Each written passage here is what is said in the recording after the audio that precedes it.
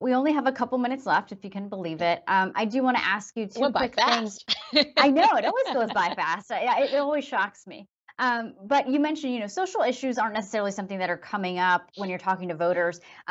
You all took a vote last week on a social issue that many do consider settled law. That was, of course, marriage equality, allowing people of same-sex marriage to get married, as well as protecting interracial marriages. You were one of the 47 Republicans who voted in support of it. Why did you feel it was necessarily to do that?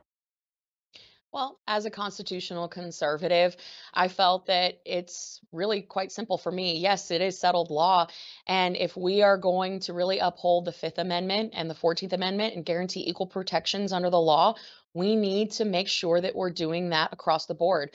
I've said often that the Constitution, it's not a la carte. We don't get to pick and choose what we want to uphold from one day to the next. And as someone who is fiercely protective of my oath and the Constitution, I felt that it was really important that I take a stand and say, yes, 14th Amendment, equal protection under the law. And I think it's really important that we mention that it wasn't redefining the biblical definition of marriage. Marriage has been co opted as a term by the government for really a contract between two consenting adults. And I don't think that anybody is in disagreement. They want marriage out of government as much as I do. But at the end of the day, I know that this is the right vote because it is the constitutional vote. And we need to protect equal rights for every single American, regardless of what their definition of pursuit of happiness is.